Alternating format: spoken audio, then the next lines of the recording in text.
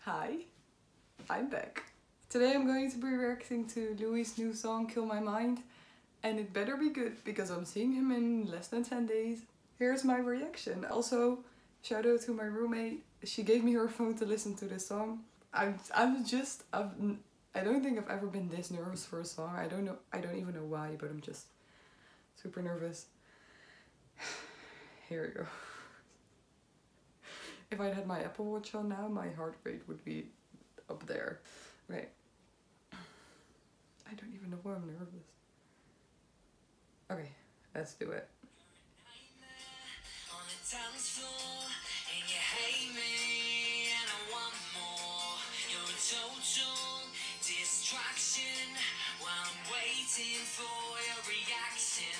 Okay, so here's my reaction.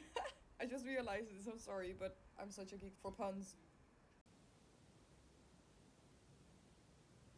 Okay. Oh.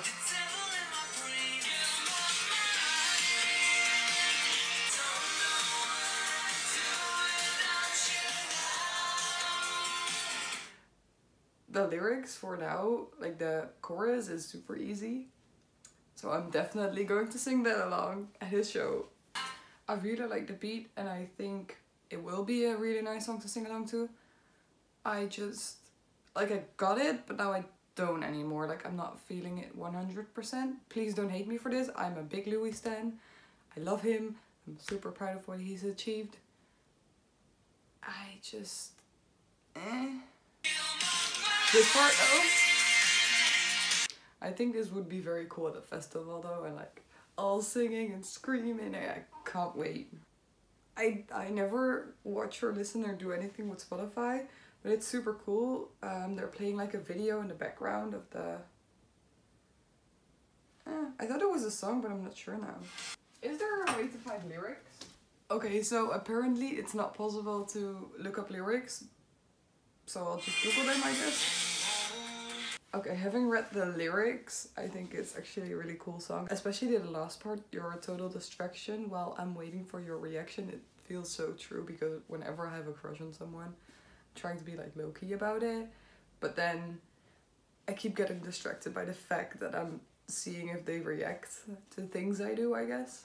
Okay, so let me know if you are coming to the festival. Maybe we can meet up. Let me know in the comments down below. And also if you want to see a vlog from the Coca-Cola festival, because I'm seeing both Liam and Louis there and I'm super excited, like super excited. So let me know.